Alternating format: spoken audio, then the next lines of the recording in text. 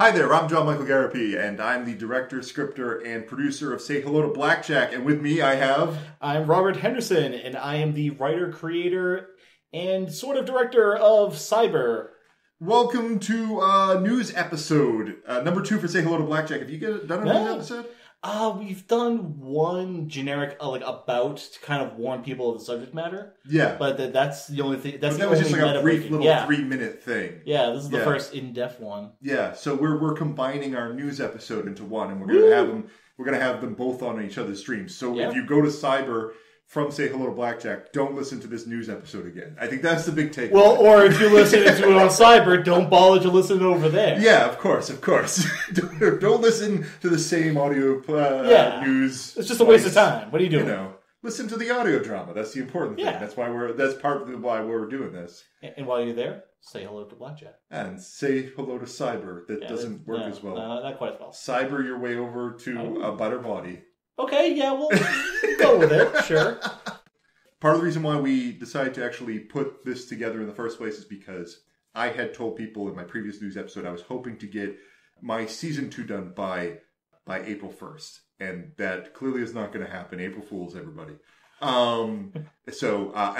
Because of the way that it's just a long logistical process. I'm part of the way through. I've got... all the actors' voices in. I've got all the actors' voices edited in. Now it's just about getting in sound effects and background stuff. But we're doing 15 episodes in season 2. So it's going to take, I'm thinking, somewhere in the summer, and I don't know where. Better not to pin myself down at this point. Yeah, Cyber is actually in a pretty similar spot right now. Currently, we have just about all the voices done and recorded for the final episode of Season 1. Season 1 is being extended further along than we wanted to. Clearly, we need time to catch up, so that's one of the reasons why we dropped this. We ended the season. We also, when we learned that this was going to be the last episode of the season, we also revamped things to make it a kind of a big event. We brought back every single actor and actress that is on it. Yeah. Not every character is revised, right. But everyone who's done a voice for it is doing a voice again. Yeah. I get jealous on my side because I see you constantly putting out episodes. It feels to me, because it takes me so long to do this, that you're just pumping out the episodes while I'm just waffling over here. And I know that's not the case. It's just, it's so much, it feels like less time for an audience who's just seeing casually that more episodes are coming out when you're pouring all your energy into a project that feels like it's taking forever. So to be perfectly honest, we were originally planning on doing one episode a month. Yeah. So then we were trying to build up a good, we were trying to front load it. We were trying to have several ones done before we released a single one. Yeah. I think we had 4 or 6 completed before we actually released episode 1. And then we're just I really want to release these. I really want to get them out there. Yeah. So we started doing once every other week. Yeah. And we were able to keep that on for a while until I think episode 8, where we had to take a bit of a break, get caught back up, and then we started releasing them again. Unfortunately, when it came to episode 16, it took a long time to write. Work was busy for this, really what it comes down to. Your story is also getting more in-depth, too. I mean, part of the problem is the original first episodes was literally your main character, the doctor, no, the craftsman. The craftsman, doing an audio tape. Yep. With his project. And it's just just a 2-person podcast with some very simple sounds. And you moved into an adventure story by this point with multiple characters spread out. Yeah, that was the other thing. We kept getting larger and larger and larger. And every time I introduced a new character, Brian, who plays the craftsman, he's also the audio guru who does all the recording and sound effects, and he's really great, and the show would be nothing without him. Yeah. But every time I introduce a new character, he's like, "Hey Bob, do you have an actor in mind?" I'm like, I'll ask somebody. I got an idea for it. He's like, "Wait, what? Stop!" I got Brian and Say Hello to Blackjack season 2. Did he tell you about that? By the way? He didn't tell me what he was playing though. Well, I gave him a very boring part, unfortunately. Because Brian, I've got all these ideas for who I want, but he plays it very, very well. Yeah. He's supposed to just be the level-headed doctor. Yep. So it's not as much fun to play that, but like he plays he's got an excellent voice. He really does. He's got a very good range too. This is a game that we both play. It's called L5R. Part of it is the game company releases fictions that are part of the fictional world of this. It's filled with samurai and magic and mysticism and a bunch of really interesting things. And there was a group of fans and players of the game that made their own podcast or made their own audio drama based off of those works. Huh, yeah. And Brian did several voices for those. I don't think it's currently ongoing, but I actually really hope it picks back up because they were doing some excellent work. Right. So something to look for. I broke our outline almost immediately. Yeah, that's fine. We didn't actually explain what our podcasts were. Yeah, that's okay. That's fine. You know, why did you go first? We can just edit this in, splice it around. No, it's the magic of post. I got tons of other editing to do. They don't want me not editing Say Hello to Blackjack to make a perfect news episode. What is Cyber about? Cyber is at its core, is a cyberpunk themed audio drama. It has aspects of BDSM in it. It's not exceptionally explicit. I'm very afraid to even mention that because I feel like to people that I meet because like I feel they're going to get the wrong impression from it. That's true. Like when it started off, one of the big things about it was in BDSM community, there's a practice of the idea of somebody becoming something. It's the art of intentional and willing and consensual transformation of objectifying somebody. That is not to be confused with just being an asshole, but yeah. But I noticed in cyberpunk, in sci-fi in general, there's an idea of objects becoming people, like robots becoming humanity. What does it mean to be human? Is if you have just a memory uploaded to a computer, does that count as a person still? And so I kind of got the idea of like the same idea, just in two opposite directions, and I just kind of wanted to combine the two. In a sense, this is actually, I was thinking about this today, and I'm like, well, he's really telling something very close to a Frankenstein story. I'm like, Frankenstein ain't a perfect analog. And then I thought of Metropolis, and I'm like, this is Metropolis, just like retold as a modern story, especially with like the whole entire like uprising, which comes up much later, among the populace and stuff like that. It has some aspects to Frankenstein in it, because you can't not be influenced by Frankenstein if you're creating sci-fi. It's almost the fundamental first sci-fi story. Right. It's kind of sci-fi, it's kind of Frankenstein if Frankenstein wasn't as much of an asshole. If he wasn't as much of a jerk. Now, don't get me wrong, the craftsman... he's got a fair share of problems, yes. Yeah, he's got an attitude problem. He's got a little bit of hubris to him. But ultimately, he tries to take more responsibility for his own actions, which was kind of a recurring theme against Frankenstein. Yeah, the original book of Frankenstein, Dr. Frankenstein, whines a good chunk of the time, runs away a lot of the time, is terribly non-confrontational, and often suffers for that. Yeah, and conversely, the monster, the quote-unquote monster, is almost like the perfect being. It's like noble and smart and, just has an ugly exterior. He's the nicest villain you've ever met. Like, from like a good guy perspective, like he's almost the protagonist of the story. I absolutely think he's the protagonist of the story. It's funny, I was actually just watching the people who do Extra Credit YouTube channel. Have you ever seen it? I recognize the name and I can't think what it is. They do Extra Credit, which is their YouTube channel about games. They do Extra History, which is their channel about historical figures. They started a new one called Extra Sci-Fi.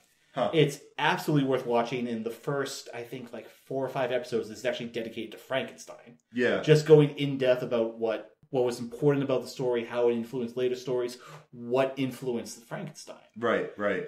So I'm sure some of it's the history of Mary Shelley and all that. Swinging over, Say Hello to Blackjack. Because... unfortunately, we have to keep making pace. Yes, absolutely. Because we will talk all night long otherwise, and you guys don't have the time for that, unfortunately. But Say Hello to Blackjack is based on an original manga by Shuhei Sato. Shuhei Sato, back in 2013, released his work to roughly the public domain, is what it is. It's not quite that legally, but close enough. So I saw that, and I was all over it. Turns out that not only did he release a work to the public domain, Japanese manga to the public domain, but it's actually a really good manga. It follows a doctor by the name of Saito, and Saito is one of the elite, comes from the best classes of Japan's medical universities, and he is just now entering the university hospital as an intern, and he's kind of realizing that reality is not like his classroom, that there are a lot of ethical questions having to deal with. Who are these patients? How do we treat them? Who's responsible for them? Who should be making decisions? Should it be the patient or should it be the doc? I mean, should it be the patient's family or the doctor? How much money should we spend on these patients? All these problems are wearing on him thin because Saito's trying to always make the right ethical choice. He's naive throughout a good chunk of our first season at least. But it's been a lot of fun to work with. Season 1 deals with one patient, spends a lot of time with one patient. Season 2, which is coming up, completely tosses away the entire original cast of season 1 because this is based on a manga and I'm using the manga as my script. And Shuhei Saito, he just drew characters. Like, if he wanted to draw somebody else for a change of place, he would just draw someone else. And, like, that just makes me have to run out and be like, I have to recast everybody because he threw everybody away in that first season. So I ended up having to pull in an entirely new cast for season 2. But season 2 is a full story on its own. So if you don't even want to listen to season 1, you don't have to when season 2 comes out. You just jump in there. It's fine. But yeah. It's been a process. It's been a great show. I rather appreciate all the work that Shuhei Saito has done for me already. Having your script all laid out for you, that must be nice. I mean, I do script it. I combine characters. Like, there's a lot of stuff that's, necessary in an audio drama, just explaining something and making it sound natural, which making it sound natural is oftentimes a problem. Trying to switch over from visual medium to audio medium. Yeah, what do you do when the story kind of relies on visual cues on the manga? Part of it, sometimes the visual cues get extended by accident. I have to be careful to, not add too much. Mm-hmm. So, someone is cooking ramen noodles, and, the easy explanation to do that is to be like, oh, let's put in all the sound effects for the process of cooking ramen noodles, which is just that's a bit much. I have to find a way to condense that, just a few key sounds that people would be able to recognize. Yeah. There's a lot of different little things, like translation issues or things that just don't come off right. Like, you can see what the author was originally going for, but it doesn't really make as much sense here. So a lot of little things. I know this is slightly off our script a little bit, but yeah, since you brought up the idea of translation issues, yeah, why don't we talk about the name of your podcast? Oh yeah, sure. No, so the name of my podcast is Say Hello to Blackjack. Blackjack is not in the story ever. If I do this entire thing out, it's gonna be 7 or 8 seasons or something like that. Blackjack never appears. Blackjack's a character by Osamu Tezuka. He's one of the godfather of manga, and he wrote a godlike doctor character because Osamu Tezuka was a doctor. So writing a manga about a doctor was easy for him. Yep. But he wrote in a character who was just this sort of perfect doctor who would played Robin Hood sometimes. If you were just really rich and you didn't deserve his care, he would charge you $1 million, but then he would take that money and do work for other people that were much more needing, stuff like that. The name Say Hello to Blackjack is saying hello to Blackjack, or another translation of it is give my regards to Blackjack. It's in other words, oh, you're not you're trying to act like Blackjack. Why don't you give him my regards? It's just yeah. It just doesn't translate. It doesn't translate. And then in the process, if you know a little bit about manga, you know who Blackjack is, or maybe you need to know a little bit more than a little bit. But if you've heard of very popular characters in manga, you would eventually come across Blackjack. And that just makes it even harder to, because I don't know if I'm supposed to stop people when they say, oh, it's about Blackjack. I'm I don't know. How do you feel about Blackjack? Conversely, if you're not familiar with the character of Blackjack, it's what does Blackjack have to do with hospitals? Right. And the name's incredibly long. Say hello to our long podcast name, which is Say Hello to Blackjack. Sonic Society put up Say Hello to Blackjack in 2 episodes, which is great. Did Sonic Society Yes. talk to you? Did you get Cyber up? Yeah, on Sonic we Society? actually just a couple weeks ago, Cyber went up. That's excellent. Yeah. In their very sparse introduction, they're like, Blackjack is at it again. I'm like, oh. what can one do? But yeah, did you want to talk about like how your podcast is named? Yeah, or, like, my problems with podcast naming your name. podcast Cyber? I originally went for a very minimalist name. Yeah, my name's too long and awkward. Your name's too short. Short, yeah. Because the idea behind it was, cyber means it is part of cyberpunk very clearly. I mean, however, cyber also has this connotation of, cyber sex and sexiness and stuff like that. So I'm like, I'll just call it cyber, and it's like combining those two things together, and it'll be perfect. It'll Very be clever, elegant. Rob. Yes, I'm a wordsmith, you see. But yeah, so I was trying to be really clever about it, and I got too clever for my own good. Because let me tell you, when you try to search for cyber on anything, it doesn't come up because everything else comes up before it. I got that minor problem because obviously the original manga is more popular than my podcast, but also the original manga just isn't that popular. It won awards back in 2000 in Japan, but Yeah, it was credited for like being very realistic of actual hospital of what practice actually is between both the medical side and the dealing with the ethics side of it. Yeah, so. No, it's an award-winning podcast. But if you go to Wikipedia right now and type in "Say Hello to Blackjack," you won't get anything. You will actually get Shuho Sato's page. Okay. But the link for "Say Hello to Blackjack" is red. Nobody's actually made that. One of the nice things about having that awkward a name, though, is that I have the website sayhellotoblackjack.com. It's just like nobody made this, so why not? I think we were looking at actually looking at a website and trying to get a web domain, and I'm pretty sure Cyber Podcast or the Cyber Podcast was taken. Ugh. And it was just one of those, I'm holding this hostage and I will sell it to you for, somebody quoted us like $40,000. Ooh, that's insane. Yeah, we were just kind of like... It's like the word podcast is in there. How much are you expecting people to actually spend for it? This is going to be worth millions, I tell you. Rob, we have some... We both know each other. We're both friends before this. And we both... I would like to think we were friends. Yeah. I put you into my house. Yeah, no, of course. You were first working at Myriad Games. Yep. When did you first start working at Myriad Games? Oh, geez. 2000 and... I want to say like 2003, 2004? Yeah. Around then. Like I wouldn't say one of the first customers, but I was like the customer who was like making sure the Magic the Gathering tournaments was firing. Yeah. Because you're oftentimes just 4 people for a little while. Yeah, and I got brought on to be originally I was just asked to be a judge for Magic the Gathering because I was a DCI certified judge, and the owner of it, Dan, said, "Hey, I see that you're in the area. Would you like to be a judge?" I'm like, "Actually, I would like a full job." He's like, "Come on by and see what happens." Jeffrey Norman Bobo, who used a student, yes. who used to be with me on the Nerd Fountain podcast, was also on the Myriad Games podcast, and you were on with me. That goes back to, Jeff says we started working on it in 2007 and didn't officially launch our first episode till 2009. I don't know how that really works, but if you look it up, you'll find that like 2009 is some of our earliest podcasts. Huh. And then like we stopped in 2013 or 2014 or something like that for the Myriad Games podcast. Maybe it was like started recording late. I presume he must mean like in December we started talking about it, and in January of like 2009. I don't know.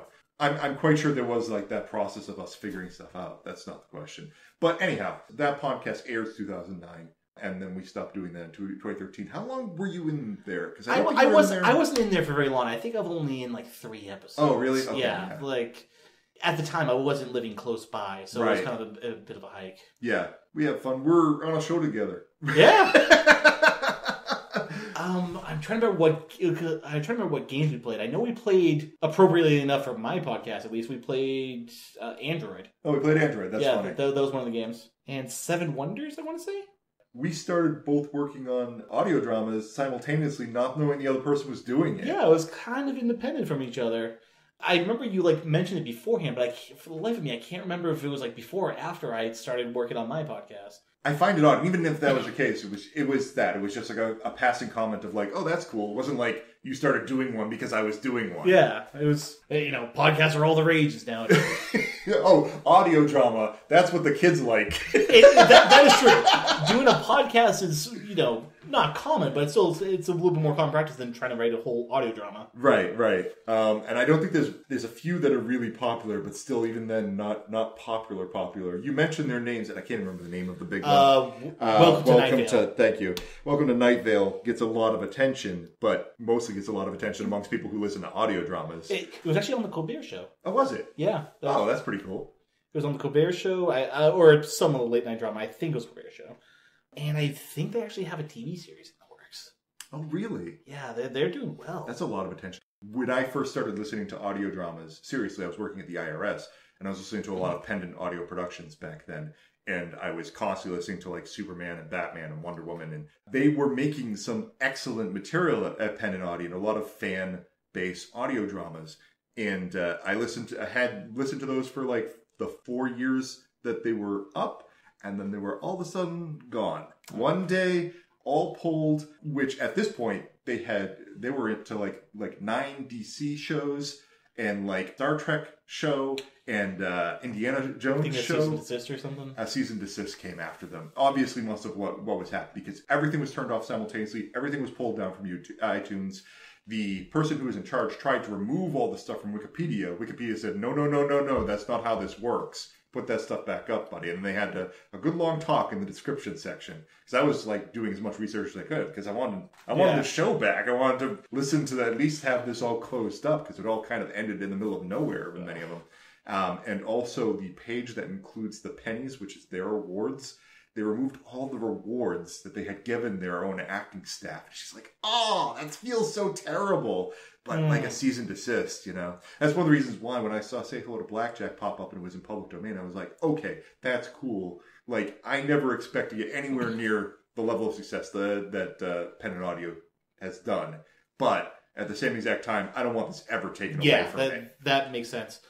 Speaking of which, has any fans come up to you and or sent you an email or anything like that of saying, "Hey, I was a fan of the manga and I found your series"? I haven't heard that much. I think part of the problem is it's just not popular enough. I've tried contacting Shuho Seido actually on Twitter, but he speaks Japanese and I speak English, so I send out something to him in English and I'm like, no response. That makes sense. It's just like some American fan. Like, what is this? Or like you use like Google Translate and you're like, I don't quite get what he's saying, but he likes Say Hello to Blackjack. Good for him. I've got a friend who knows Japanese. I should contact him, but I haven't really tried too hard because I got season 2 coming, and maybe I'll try again when there's more substantial stuff to say. Like, thank you you for having put this out there so that somebody in America could like have a few viewers that would actually like to listen to this as well, Yeah. What are we on? What are we moving to? We're all over the place. We did the... I actually have to talk about how I started Cyber. Oh yeah, sure. We talked about it like happened at the same time. Right. Actually, my friend Brian, we were talking together and saying like, we really want to start a podcast. And he's really good with vocal works, as we mentioned before. And we tossing back and forth ideas. I actually did come up with a few other ideas I would think I might eventually want to go into. I think that'd be a lot of fun. But at the time, I was already writing the short story of Cyber, basically. Yeah. And I was like, well, I enjoy writing, but I burn myself out really easily when I'm writing on one thing constantly. And as soon as we switched over and I started writing into like an episodic format, it just clicked. It just felt really natural, just very easy. Yeah. Also the idea of like, I'm writing something, then, a couple weeks later, editorial magic happens and it's suddenly a real thing that I can go and see. It felt so rewarding for that. Yeah. I know the first episode being done alone is just like, you're like, woo, march around, show everybody, like, go on Facebook like, I made this thing, like 5 people give you likes, you're like, yeah! Nobody knows what you're talking about for a little while. I know most of my actors in the first episode, they had no idea what they were doing. I'm like, I'm making an audio drama. They're like, what? I'm like, you're a voice. They're like, huh? Because mostly I use friends and family for like, I exclusively use friends and family for season 1. And most of them were great, and a lot of them required a lot of editing and a lot of... Say that again. Now try that one more time. Do it this way. Because they're just like, if you're not practiced with the process, then it's just going to take you that much longer, and it's going to take longer to pull something out of you. But it can sound just as good as a professional. It just that much longer to do it, Season 2, we're mostly working... I had to put a search out. Like I said, I changed the entire cast. I only have so much friends and family that I could actually be interested in, or that I can drag around for this. I went and grabbed everybody who was easy to grab for me. Yep. You must deal with this, so... Oh, well, let me put it this way. Drone 33 is played by my wife. Yeah. Who is a very talented singer, and I eventually want to work in Drone 33 singing at some point. Okay, yes. Because... of course you do. Yeah. That makes tons of sense. But yeah, then there's Brian, who, of course, is a big, close friend of mine. I was the best man at his wedding. And yeah, so we were close, and then we just reached out to friend after friend. And some of them were closer to, some of the friends were closer to me, some of the friends were closer to Maria. But, we just reached out and found talent were there. And luckily we have a lot of talented people. People that either have done singing careers or just play a lot of role-playing games. I found that like a lot of those people actually are used to doing. They have a natural acting talent as it stands. Yeah. But what were we talking about? How did Cyber get started in the first place? Did you finish up on that, or did we get completely sidetracked? No, that's kind of was on the topic of. No, we got sidetracked. What am I kidding? So that's how the idea we started a podcast. The original idea, I kind of already touched upon it before, of wanting to combine cyberpunk and BDSM. And what inspired you to start working on audio drama? It was just talking to Brian at the time of saying, like, this might be a writing style that would really work for me. Did you have any audio dramas that you were looking to replicate? Yeah, I'm a big fan of Welcome to Night Vale, as we talked about. Wolf 359. That's another really great, also sci-fi audio drama. I just fell in love with it. I love being able to just listen to a story unfold like that. Yeah. I think when you don't have visuals, everything has to be specifically created. Yes. And this is, something you know of quite well, of course. Right. I remember in the first episode, we did all of our own Foley work. And if you're not familiar with the term, that means basically making the sounds that appear in the story. Yeah. So, dropping something, walking, anytime you hear something, there's nothing to put in there by accident. The electronics beeps and boops in the background, was that a soundscape that you picked up from someplace? I think that was something that sounded generated. Yeah. I think that was something we didn't have originally, but then we found it for a later episode, and then you put it back. Then we put it back before we actually released it. Yeah. That's what caused that. Eventually, we started using websites that have free Foley work on it. Yeah. And a couple actually paid ones that weren't too bad. Yeah. There's a lot of stuff out there, which is great, but the downside is when you're looking for something, there's a lot of stuff out there. Yeah, there's also the I need thing X, and no Google search is going to give it to you. You'd be like, oh, I need exactly this, and it's just I'm trying to think of something specific that I was recently looking for, but it's just even stuff like door slammings. We were just oh, for the love of... No, it's not a creaky door. Stop it. It's not a giant heavy door. It's oh, I need a sliding shutter. How do I get this? And it just becomes this giant project of there are so many times where I spent way too much time looking on the internet for the exact sound I could have gotten when I could have just stood up, made the sound, sat back down. And sometimes it's what you have to do. Yeah. I have a question for you. Yeah. In the course of looking for sound effects and making things, have you ever had any happy accidents or discoveries? So something that wasn't originally intended, but you're like, oh, this would really work for something. Definitely had a few, but trying to remember them is kind of difficult. I know at one point in time, there's a sound in the first episode that's supposed to sound like a combination. The actual visual was Shuho Sato had shown a picture of a person's heart in open surgery, and then you flip the page, and in the same exact position, you saw dinner of a doctor as he was just about to eat. Like spaced out like that. That's... So it's supposed to be like this is you went straight from surgery, now you're in the cafeteria, and he has to like, get this in his head that this is like normal for him. But like, I can't show that visually, so I had switched that over to a sound effect where one of the doctors is having problems, or like Saito's having problems. He looks like he might just throw up, and then I have a sound effect that sounds like it could be throw up, or it sounds like it could be something slopping into a bowl, and you can't figure out which one it is technically because I switch over to a cafeteria sound, and the sound's just at the same exact time that pulls that. That's well done. I don't know if that actually successfully, like if people can parse that was what I was going for, but they either get one sound effect or the other when they're listening to it in their head. So like that was the idea at least. So that in order to get that sound effect, because we're talking about happy accidents, I was like looking through all kinds of random stuff. It turned out like pouring wet rice into a trash bag was the actual sound effect. It does sound pretty disgusting after everything's said and done. But yeah, no. What have you had for happy accidents? You must have hit something. I mean, there were a couple of times that I think we found the sound effect that we use for Pax's weapon, which is supposed to be like this baton, like a stun baton type of thing. And we kind of found that on when we were looking for something else, and that was like something like, oh, we need to remember this. I'm not sure if we actually created the weapon for that. I might have.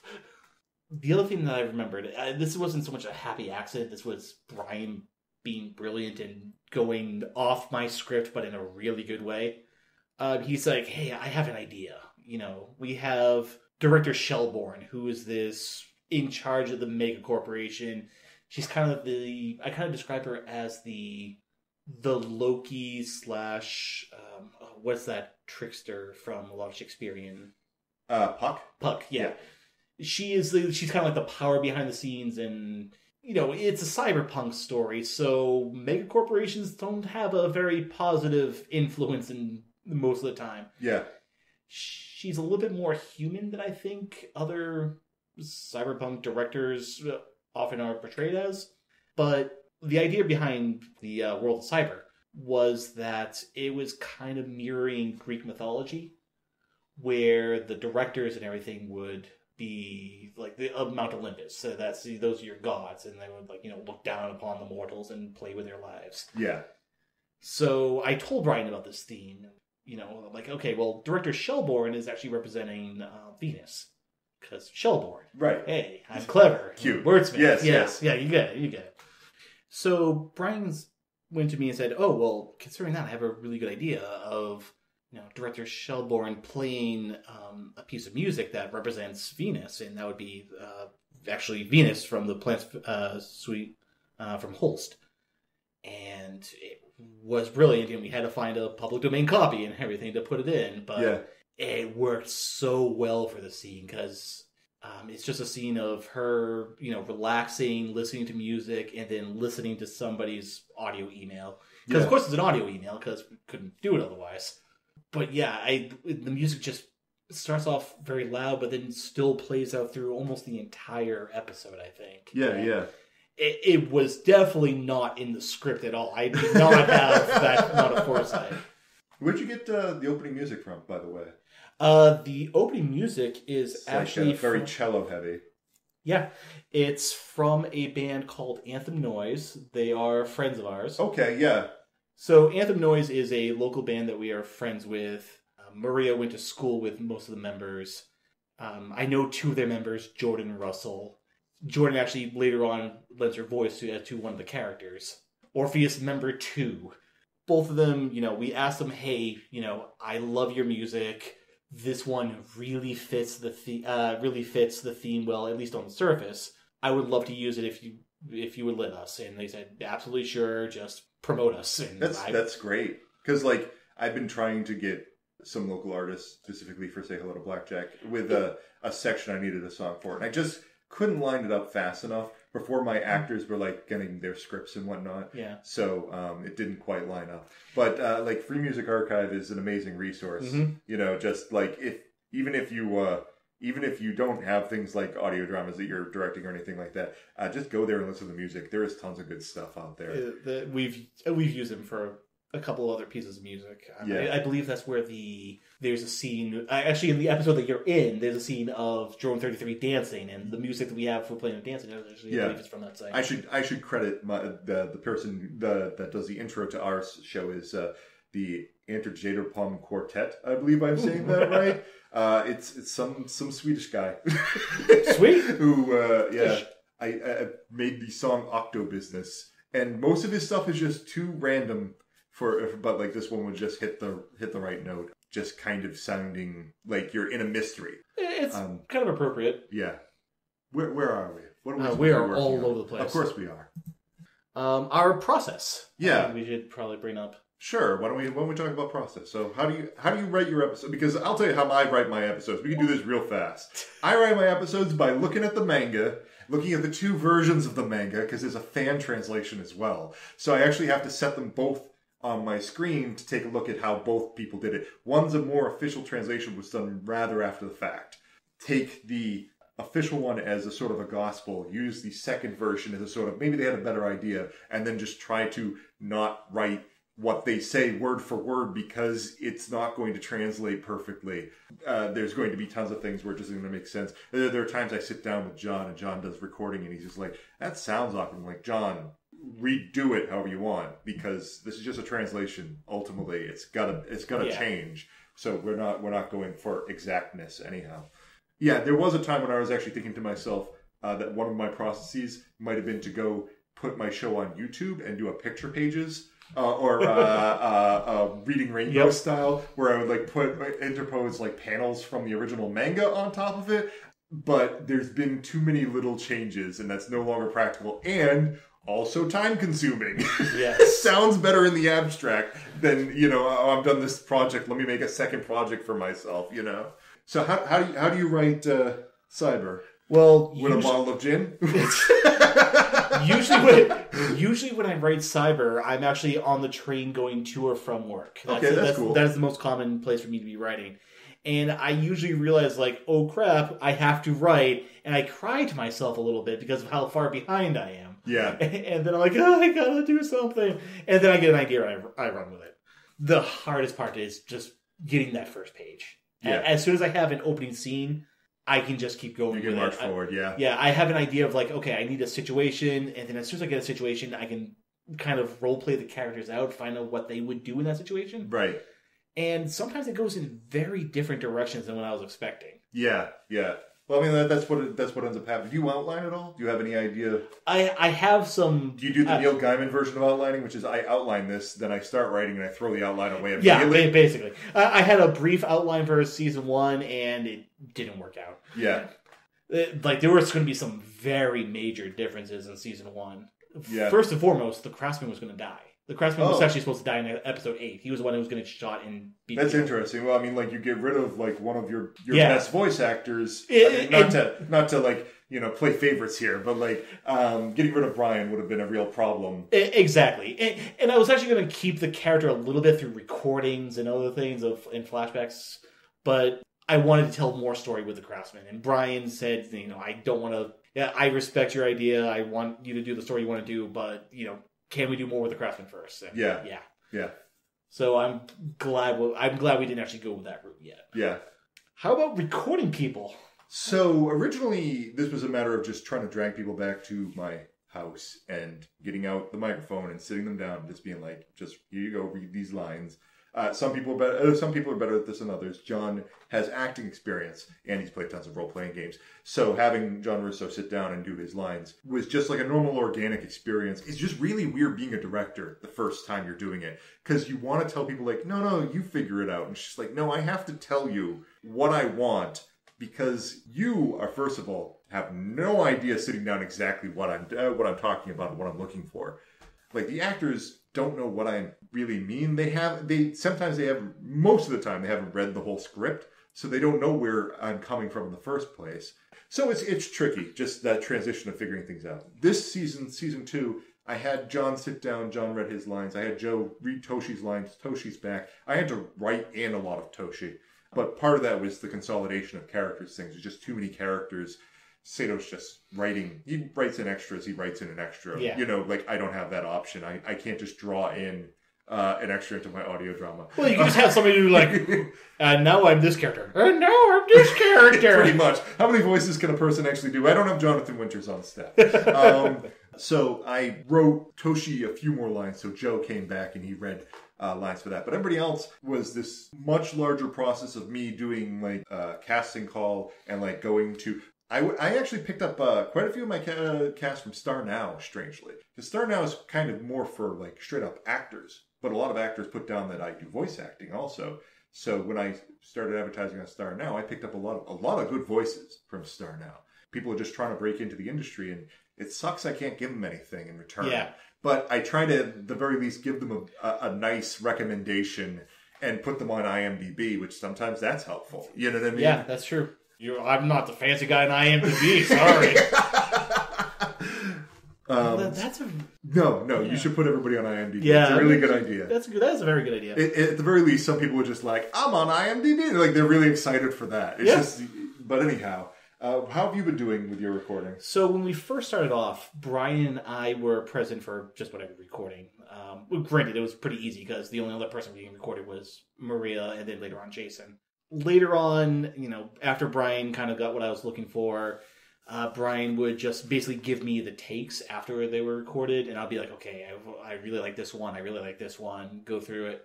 And then after that, even further, Brian does most of the directing now. He's really good at it, he's really talented with it. The only person I really direct is Brian himself, because you gotta have a second opinion there. Right.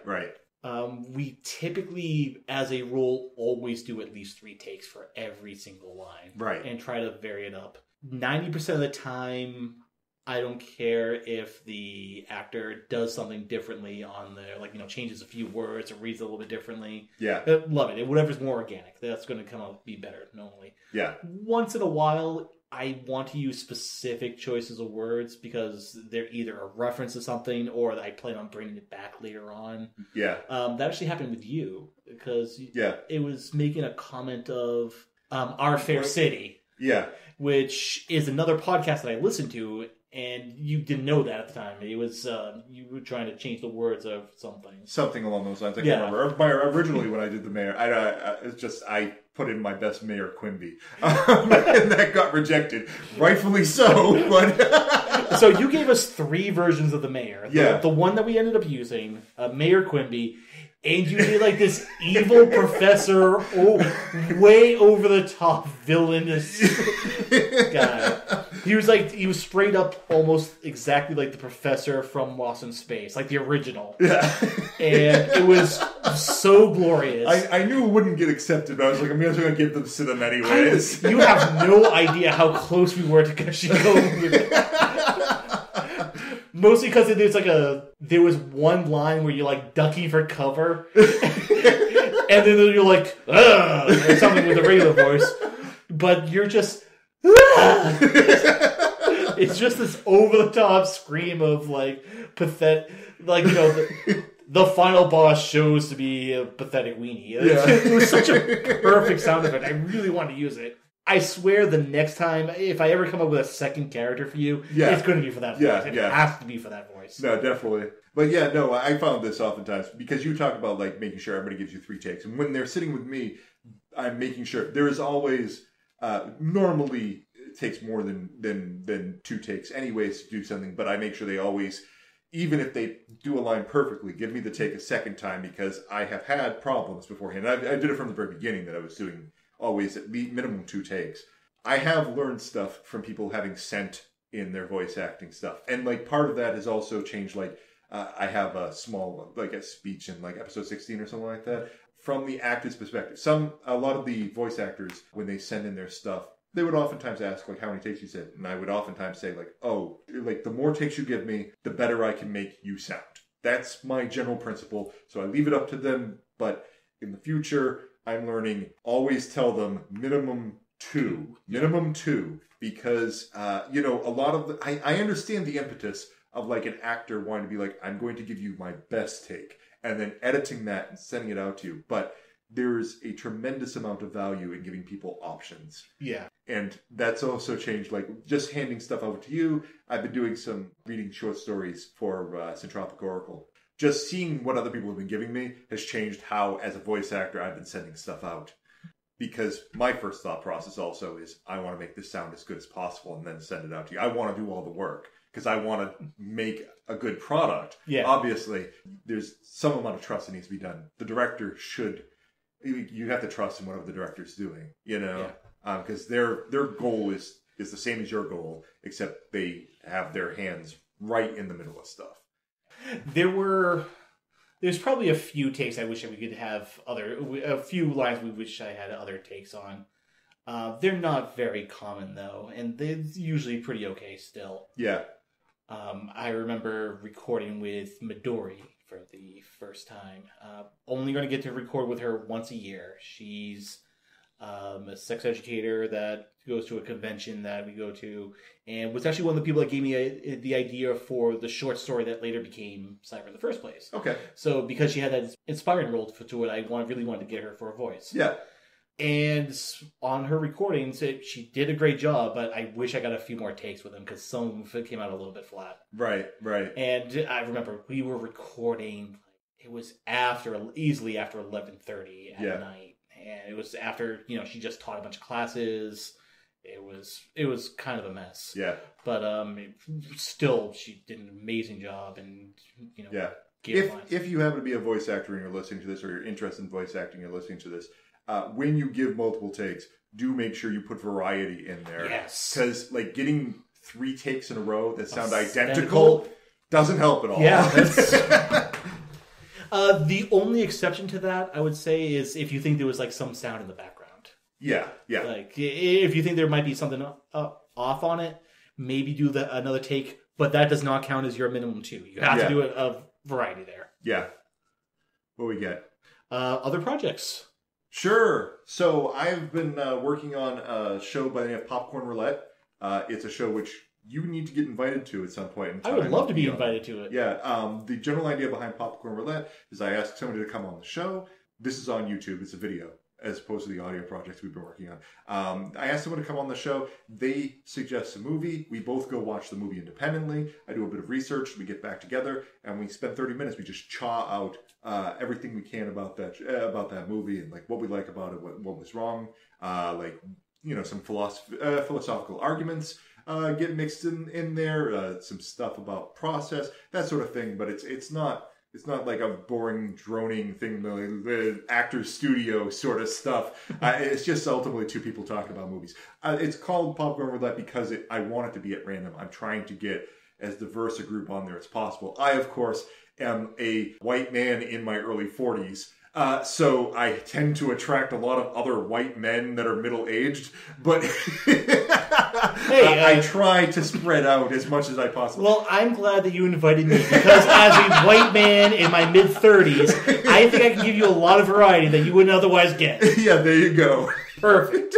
Your beard is on point, by the way. Today. Thank you. I appreciate that. I should have a wax for it. Oh, do you? Yeah. That's funny. But anyways, it's been a lot of fun. It's been a lot of editing. And I'm just this was supposed to be the fun project. One of the nice things about, I've been wanting to put a video show on YouTube for a while. And I have not had the ability to do it, because every single time I get together, I start a project, I set up some cameras and do some lighting. I'm like, this looks terrible. Because I know...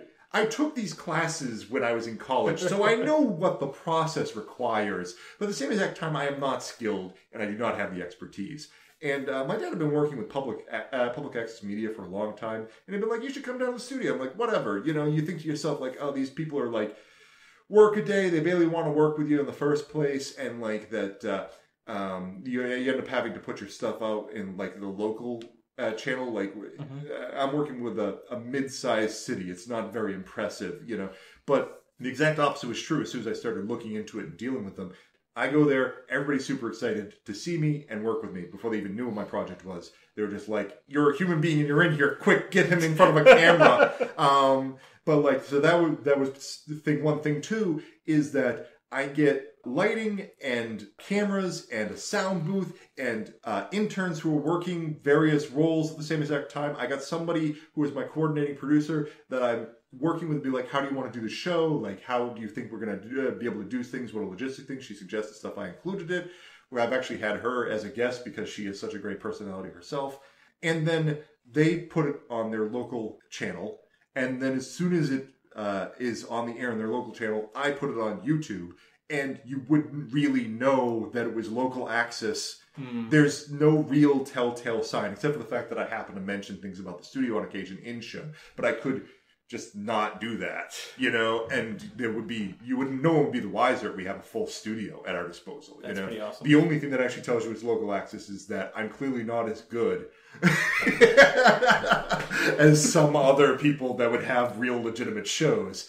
But yeah, no, it's been a lot of fun. Popcorn Roulette, check it out on YouTube, and you're gonna have to skip down past a few things that include Popcorn Roulette in their name because we just started. We've only got 6 episodes up, making a lot more. I think I've got like 6 filmed, and like I said, it's an editing thing. Yeah, I thought I could just put this out there, and then I realized, no, I can't do that. So this is a question that kind of goes to both this project and our previous projects. For every minute of footage or a minute of audio, how much work actually goes into it for you? I had one day very recently where it was literally 3 minutes of video for 1 hour. And that's just very frustrating because I only have so much time to do this. I tell people, say hello to Blackjack. I work as a security guard and I do a lot of my editing during security work. So I didn't want people thinking that Say Hello to Blackjack was delaying and getting dragged along because I was picking up a new show. So mentally, I've only allowed myself to work on Popcorn Roulette when I'm not working security. But that means I'm trying to stick it in every little space I can. So when I spend my 1 hour that I can work on Popcorn Roulette and only do 3 minutes worth of show, it feels so horrible. I mean, sometimes I just look at a minute and like, it's fine. I don't have to do anything here. That is one of the nice things that like there is some level of pre-editing going on because there are people operating cameras and sound booth and all that. So there's less I have to work with. And unlike an audio drama where we're controlling everything, this show is just a matter of like putting in some pictures over stuff and cutting out and cleaning up. It's much simpler. Okay. Especially the audio work, where a lot of the audio work I'm not even bothering to fade out or anything like that. Just chopping is fine. But, you know, with an audio drama, expectations are completely different because it's all we're doing is looking. All people are doing is listening to your feed. So it has to sound perfect. I say neither of our audio dramas are perfect because we aren't professionals. You know, that's just all it comes down to. Unfortunately, we have day jobs. Yeah, we have day jobs. Yeah, night job.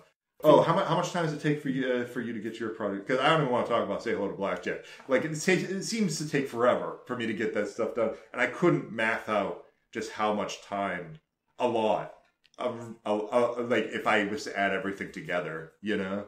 If I was going to actually, this is also part of the problem. Is I do mine in stages. Like I legitimately just be doing season 1 and do it all at the same exact time. Season 2 and do it all at the same exact time. So like I just got done working on putting everybody's voices together from episodes 1 to 15. So it's really hard. I don't have the basis to be able to do the math. I think the rule of thumb that we found out was about an hour work for every minute. Yeah. Between... I'm not even positive that includes writing, because my writing kind of goes back and forth. Right. Some of it actually goes by pretty quickly. And some of it is just a sort of, can you come over? Like, that stuff takes time, you know? We tend to not think of that as being time taken, but like, you know, I've spent hours writing emails to people, you know? Oh, I've gone back and forth with several actors trying like, hey, listen, gotta get this episode out. When are you ready? You know, when can we do this? And it's been tough, especially with this last one. We've had, you know, it was only finished. I only finished writing it like right before the holiday season. So of course, I'm like, okay, we're ready to now we can record it, and everybody's like, already have plans. I'm like, well, okay, we can wait. Yeah. And it's just been a bit of, you know, getting this person at this time. We do have a few actors, yourself included, who are able to record themselves and send it in. Right. But for other people, they have to come over. We have to arrange time for that. For one of our actresses, I actually had to go out to her place after work. I work in Boston, and she happens to live in Boston. And I messaged her. I'm like, hey, listen, can I come over sometime and, you know, set up a recording for you? And she's like, well, I'm leaving for Canada tomorrow, and I'm free today, which, of course, I didn't bring my recording equipment, so Right. I try to look around, see if there's any recording equipment I could get from one of my coworkers. That's kind of a stretch, but, some of them are musicians, so I thought, maybe you have a good microphone? Then finally I messaged Brian, who, once again, my savior. I'm like, listen, you got any plans for tonight? He's like, yes, but why? Yeah. I'm like, well, we can record this person now, or we could wait another several weeks. Okay, then, trooper that he is, who drove into Boston with the recording stuff. We recorded that night. Yeah. How is you had a Discord meetup, which I unfortunately slept through. Like we said, I worked third shift, and all of a sudden I woke up. I'm like, oh no, I'm supposed to be someplace. So I kind of just jumped in at the very end and was like, hi, okay, bye. There's nobody here anymore. Yeah. How did that went over well, right? That went over really well. We have a Discord channel specifically for our patrons. They are able to join into the actual chat, send us messages. The Discord channel is actually open all the time, so anybody can just pop in, ask questions or anything. Right. We'll see it when we see it, basically. Right. But we wanted to have a planned meeting. I wanted an all-hands meeting, and it was almost an all-hands meeting. Yeah. But it actually went over really great. We were there for, I think, an hour or two. I think 2 hours. Yeah. Of just people asking us questions. And it was people all over the world. We had one of our patrons was from Denmark. One of our patrons was from France. Yeah. And then we also, all of us are on the East Coast. And then I have an actor in the Midwest who was able to join as well. Yeah. So we literally have people kind of all around the world going into this. It was really exciting. And we talked about, our plans for season 2, our plans for the rest of season 1 at the time. Right. Talking about our character motivations. So you had one question on your thing because the plot takes place in New Boston. Yep. And one of the questions I noticed that you had written up beforehand in the email that you sent everybody was why is this place named New Boston? And I really wanted to talk about is this taking place on Mars? Did that get brought up? That absolutely got brought up. Yeah. And it was really funny because it was not something I originally thought about. I think it was one of Brian's coworkers that, asked him, and then Brian was like, I don't know. And then it's no reason why it couldn't be, And then it came to me, it's does this take place on Mars? I'm like, I don't know. People started asking the question. I started thinking about it. I'm like, it could. I mean, Boston's an excellent name for a city that an early Martian base because it infers the Pilgrims. People think of that, Yeah. It would have made sense. Later on, I think it's episode 14 or 15 kind of touches upon the fact that no, it's not taking place on Mars. It is presumably at least still taken on Earth because they're talking about the ruins of Old Boston. Underneath. Right. So that was one of the things that wanted to be addressed, and I finally gave an answer to. But it was actually kind of funny because people started sourcing arguments why it's on Mars. Because they noticed that everything I had, except for one character, was in metric. So they're like, oh, they're talking about metric because they're in space. That's funny. Because how would it make Because this sense? isn't the United States anymore, where everybody talks in... Yeah, that's funny. Yeah, I loved the theory, and I kind of hated to get rid of it. Yeah. But it just didn't work for where I wanted to take the story. Right. Did you have any other projects you want to talk about? I mean, there is the Fiasco, which I would like... that we're working on right now to get out, which is just us playing the role-playing game Fiasco. Which is a terrific game if you've never heard of it. It's basically role-playing a movie kind of like Fargo? Yeah, it's a Coen Brothers movie, Yeah. ultimately. You're role-playing a disaster for the characters who are acting like idiots with no game master because everybody is kind of turning on themselves. Everybody has a relationship to another character, and they have some pros, some cons, and it's a role playing game that really focuses on the role playing, so it's a lot of fun. I know it's my favorite game. John, who plays Saito, he's also should be on Fiasco. I'm pretty sure that it's one of his favorite games. If it isn't exactly his favorite game, but we're generally just fighting to get a group of 4 together for it. But anyhow, this right now we're in figuring it out stage. And if and when we get it together, I'm quite sure we'll end up telling you guys about it. So there's no other current projects I'm working on at the moment. Brian and I worked together for a company called WHE Games. We made it was an indie board game, card game company, and the products are still out there if you're interested. It was a lot of fun working on games, and actually have a bunch of games still on the back burner that I never finished. Yeah. That I really do want to get back to, but right now Cyber's taking up all my free time that I have for creative process. Yeah. I do, like I said, when we were spitballing ideas for what we wanted the podcast to be about, I did come across another concept that I really think would be very interesting. The idea was that it was about two guys that basically worked at a convenience store, very clerks. Right. But the running joke was the convenience store was just a front for like some kind of secret organization. So a bunch of shady stuff is going on in the background, and they're just kind of oblivious to it. Yeah. Just a bunch of like really weird things going on. If you ever were able to watch Welcome to Night Vale, is kind of an example of like, weird things going on, but the difference is the host is kind of in on it. The host knows that there's weird things. Right. I wanted the idea of just like, two guys that are just kind of oblivious to things, or like why things are so strange. Yeah. Finding all these robes just kind of hanging here. What are these robes and torches doing here? That's weird. Do you ever think that you're going to do anything with Blackjack? If you ever... You were talking about, I mean, like, with Blackjack running for... Like, if I was to do the entire thing, it would be something like 7 or 8 seasons, and it's a lot. By that point, I'm quite sure I'd be exhausted. I would love to... This is what I would love to do. I would love to be able to take Blackjack, find a natural place for it to end. That may not be 7th or 8th season, because, like a lot of manga, once you start getting into it, Shuhei Sato gets in this rhythm where it's almost like he can't stop writing about this one storyline. So the last storyline really lasts like a few volumes. And like the same thing happens to the storyline just before that. So I might just choose to like end before like one of those very long storylines pops up.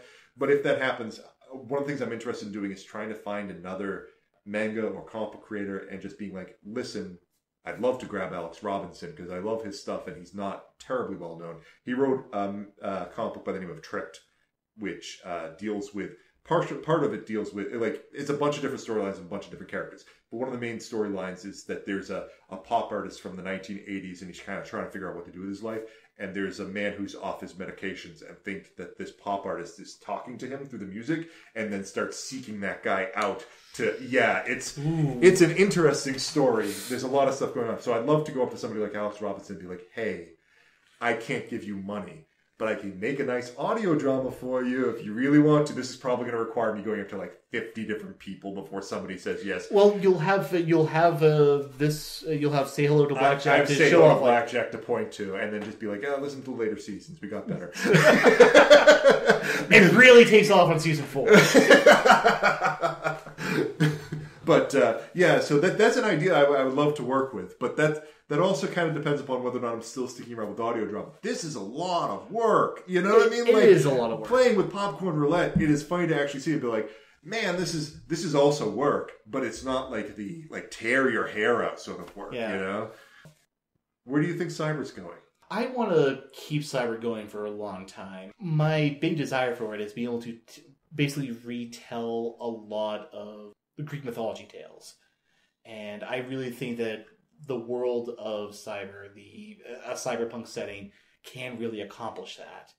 I mean, I put in a lot of references with the names, but Greek mythology is quoted and referenced so many times. I try to do a very almost blatant job of saying, like, this person is this person, but what if this person was in a different situation? It's going with that idea.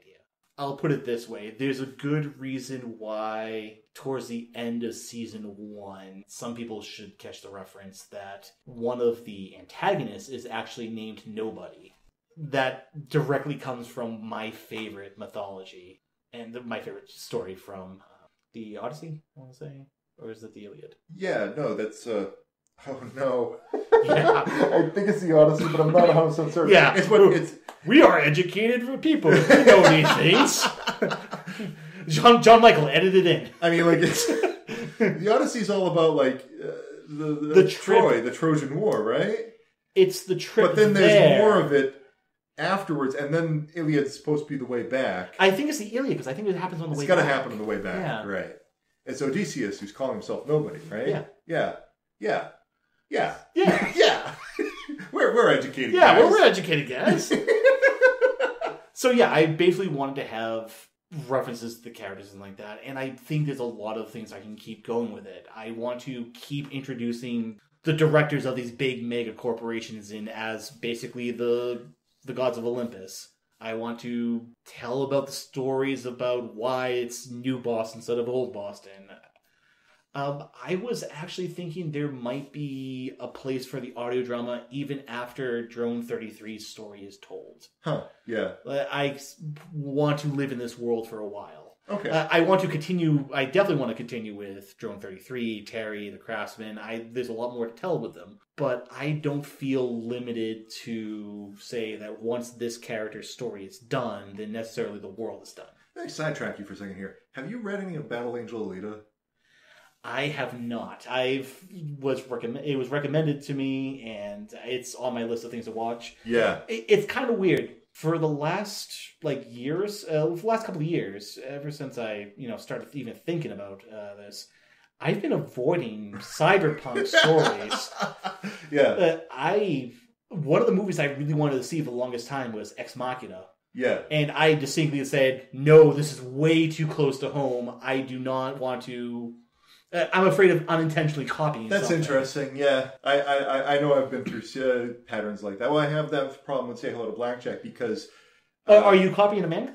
I'm copying a manga, but Shuhei Sato went on, after making Say Hello to Blackjack, he originally made it for like a magazine where he had a falling out with, and then he went to another magazine and made the new Say Hello to Blackjack. That is copyright protected, so I have not looked at it at all. As very afraid to steal any idea from that, Okay. So, because you just do it by accident, it's the same characters, it's the same universe, Jeez, that's a little risky. So I haven't even looked at it. I have no idea what's kicking around in those books. I could be copying stuff from it by accident, which is also a slightly dangerous thing if you parallel something because it's the same world. But, I figured it's better to play it safe and just Maybe not you look need at like it. an editor that's read it all, but, doesn't actually tell Somebody's you. like He just says "Don't do this." listen, this line, change it. Don't ask me why. Yeah, yeah. But no, Battle Angel Alita, absolutely love those books. I read the entire manga and then the second version of the manga. I think the there's a author movie who does coming out? this,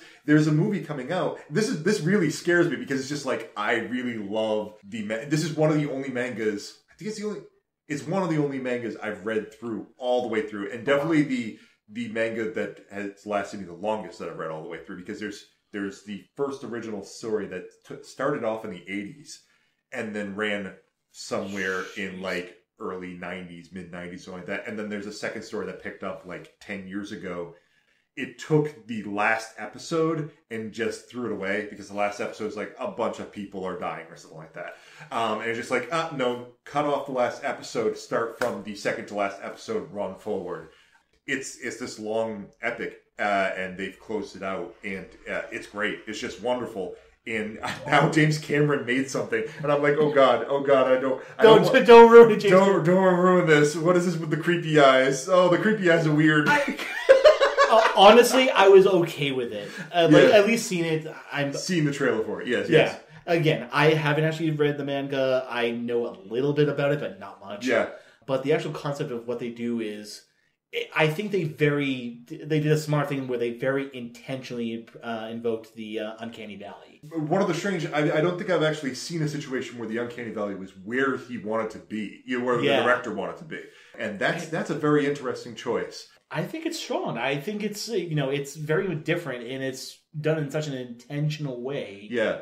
It makes me, to some extent, I am a little bit more happier that choice was made because that makes me think like, oh, they're taking risks and that's going to be interesting in and of itself, as opposed to playing it just like straight and boring. I mean, taking Battle Angel Alita in the first place, this is not a well-known manga. There were a lot of other mangas to make a movie out of before you reached for this one. So this one was chosen because it is a solid story. It's a good story. I mean, they didn't have Scarlett Johansson play. It didn't have Scarlett Johansson play. Ghost in the Shell is, if you're going to actually go and say, like, what should we actually make a movie out of? Ghost in the Shell would have been one of the things that popped up. Yep. Like, what are you going to do? Take Lupin the Third? Like...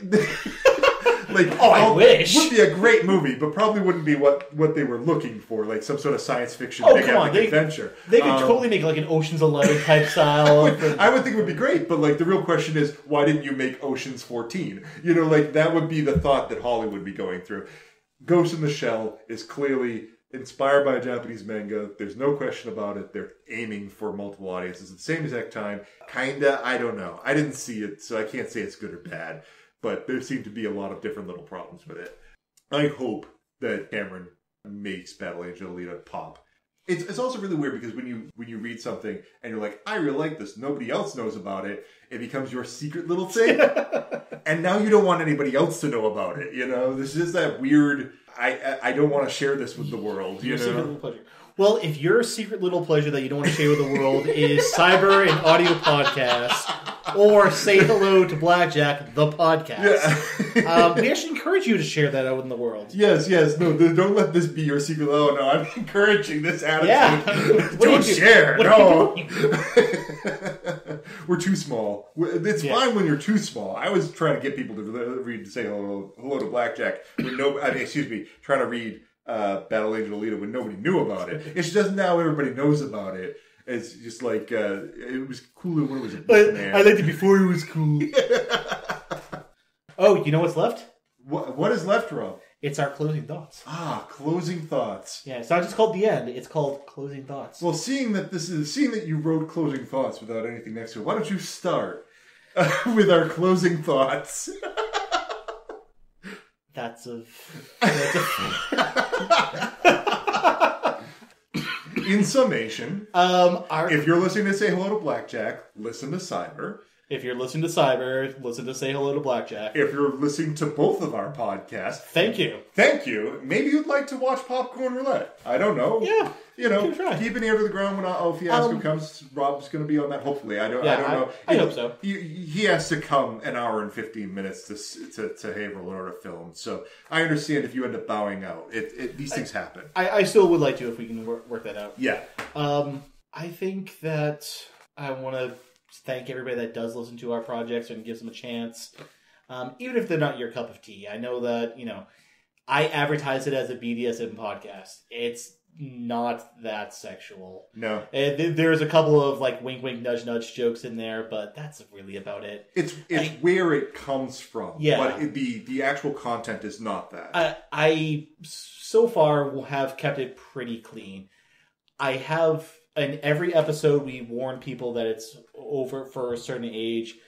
Mostly because I want to keep it open. Yeah. That, this kind of thing, the kind of subject matter can come up. You started off your podcast, you had this small episode about trigger warnings, and I don't feel like you really needed to really exploit that in any one episode. I think you were expecting to do it on a somewhat regular basis, but there just hasn't been a real need.